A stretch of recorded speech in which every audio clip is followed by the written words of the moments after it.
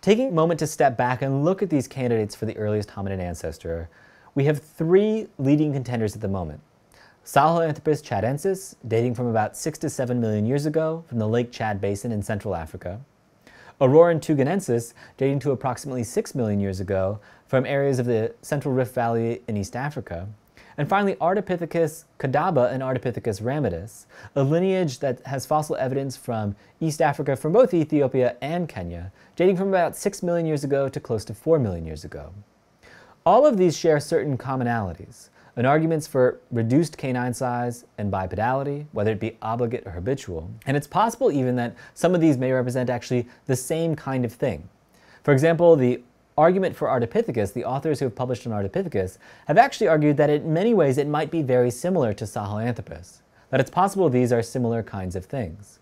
So it's possible that we simply don't have enough fossil evidence at the moment to adequately differentiate these specimens. But all of them represent a model as to how and why hominids emerged. They generate predictions as to what kind of characters we'd expect to find in the earliest hominins, and we can test those predictions in the fossil record.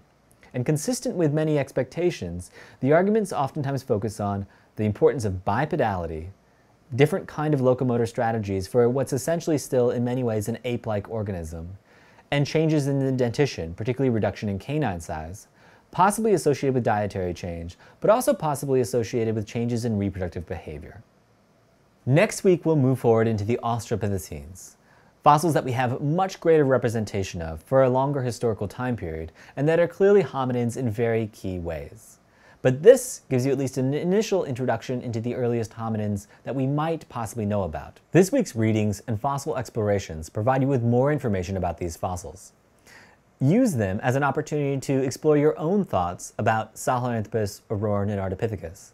The discussion forums will give you the opportunity to question whether or not these are different things, whether or not they're hominins, how they differ from each other, how they differ from us, and how they might differ from our last common ancestor in the Miocene.